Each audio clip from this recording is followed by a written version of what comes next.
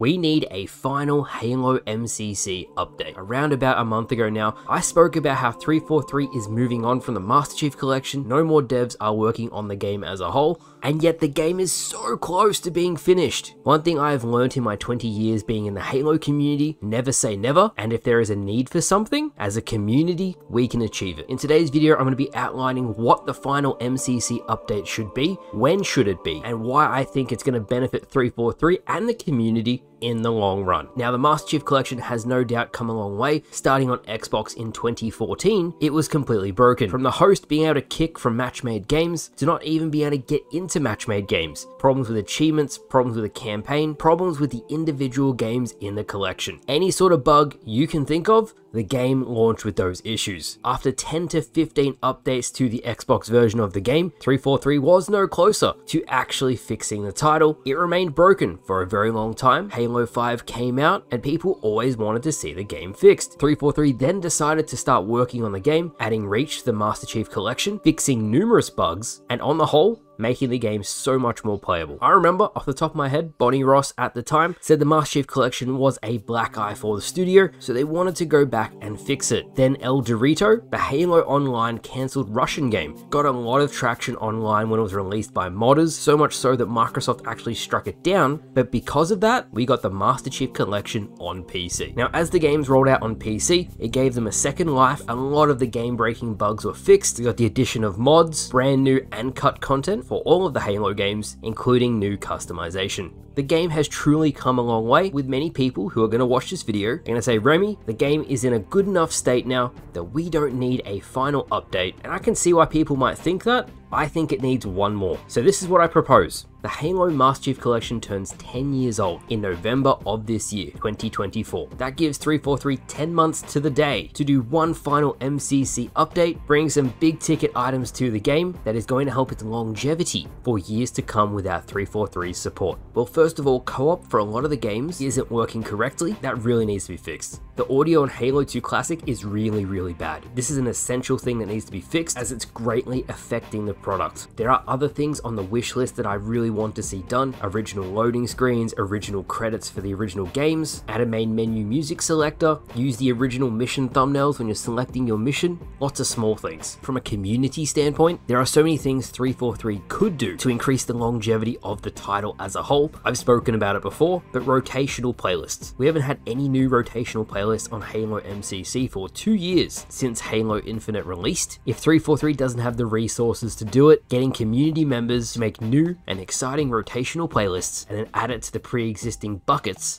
An MCC bucket is one of the little boxes you select when looking for a game, and then the whole community can enjoy it. There is also all the cut El Dorito maps, as well as the amazing modded maps the community has made. Halo 3's version of Lockout and Sanctuary come to mind. That would be fantastic in matchmaking. Now, 343 has said they don't have the dev resources to QA test what is going to break when these maps are added to matchmaking, which is why I'm making this video to show to the higher-ups at 343 that we care about the classic Halo games, we want to see them in the best state possible, and it's going to do nothing but benefit them to do so. Then there are much larger issues that I think affect the Master Chief Collection as like a museum for past Halo games. For example, 343 changed the bloom on Halo Reach, which basically smears Vaseline on the lens of the game, making it look way more blurry. So if you ever play Halo Reach and it's very blurry, it's because 343 added this. I think it looked much better beforehand, and a lot of people agree with me. Having a toggle for that would be great. The next big issue, and it's the biggest one of all, is one, bringing a select amount of mods to the Xbox player base, but two,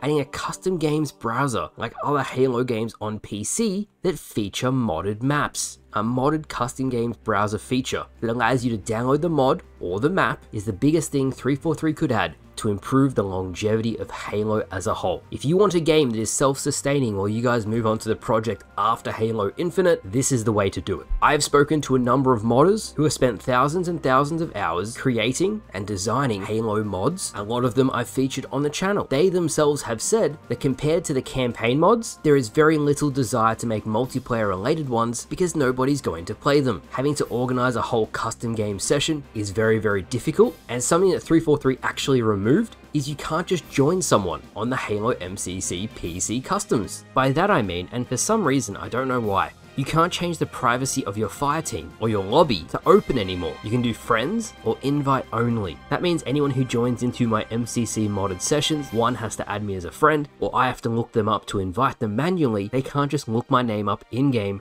and join that way. And even then people crash, some people the mods don't install correctly, sometimes you have to reselect the game mode and map itself, and then mysteriously, it'll just start working. There are so many things to improve the quality of life of this game, and if 343 needs more evidence to this, whenever 343 has updated Halo MCC, the population skyrockets. I have even seen it with my individual videos. I covered Halo 2 Classic last week. I covered mods to the multiplayer and for the campaign, and it was one of my best performing videos of the month. There is a desire for classic Halo games, and an even bigger desire to see them on the Master Chief Collection exactly the way they were originally. So again, my proposal is this: one final Halo MCC update to fix a majority of things with the game to finally finish the collection and the game as a whole. Then 343 can move on. Really, I think the modded MCC custom browser is tier 1, as well as fixing Halo 2 Classic's audio. If you think 343 should do this, or you have suggestions on what you'd love to see in the update, leave me a comment down below. But thank you all for watching, hope you all enjoyed, and I'll see you guys later.